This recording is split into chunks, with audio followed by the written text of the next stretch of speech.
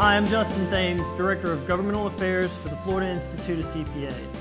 And with me today is our outside consultant, Jennifer Green of Liberty Partners.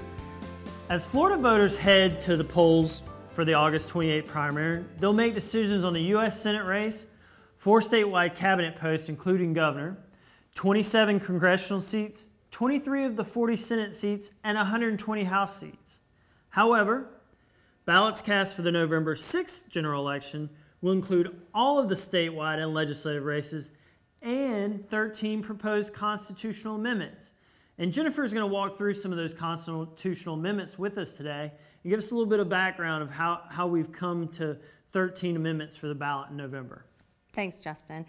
So here's a little background on the history of changes made to Florida's Constitution and more on what CPAs can expect to see on the ballot in November. From 1996 to 2016, Florida has had 79 proposed constitutional amendments on the ballot, and 58 have passed. So that's about 73% of what has been put on the ballot actually passes. Of the 13 proposed constitutional amendments on the 2018 ballot, 5 came from the legislature or citizens initiative, and 8 came from the Constitutional Revision Commission. All have to pass by a 60% vote to make it into the Florida Constitution. Those 13 amendments include 2 related to property taxes, 2 related to gambling, 3 related to criminal justice, 2 relate to government structure and public office abuse, 1 relates to tax increases, 1 relates to school board member terms, and 2 amendments combine what appear to be very different topics. 1 is a prohibition on offshore drilling and vaping indoors, and another amendment that combines military survivor spouse benefits and public colleges and universities. So Jennifer, there was a recent poll that indicated that out of the 13 proposed amendments to the Constitution, there would be only 4 that would be likely to receive 60% of the vote that's necessary for them to be added to the Constitution. Tell us a little bit more about those 4 and specifically why they may be getting a little bit more attention than the others. Sure. Those include Amendment 1, which expands the homestead exemption on property taxes. Amendment 3 gives voters, not the legislature, the exclusive right to authorize casino gambling in Florida. Then you have Amendment 7, which addresses first responder and military benefits. And finally, Amendment 8, which largely addresses school board term limits and board powers.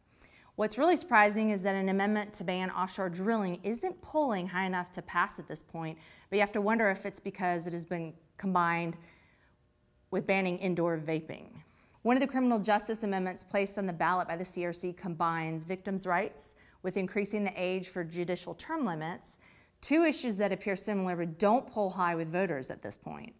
Another amendment placed on the ballot by Citizens Initiative automatically restores the voting rights of those convicted of crimes except murder or sexual offenses. Those criminals would continue to seek reinstatement of their voting rights through approval of the entire Florida cabinet. So regardless of how you feel about these myriad of issues, it's safe to say that studying up on both candidates running for statewide and local races, as well as the 13 amendments to Florida's Constitution, is imperative. Yeah, that's a great point. Sounds like it's going to be a very long ballot this year with all these amendments.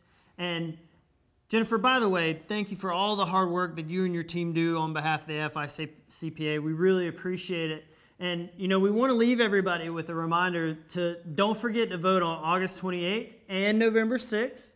Also, you can watch for more information from the FICPA on all the candidates, races, and constitutional amendments as the elections get closer.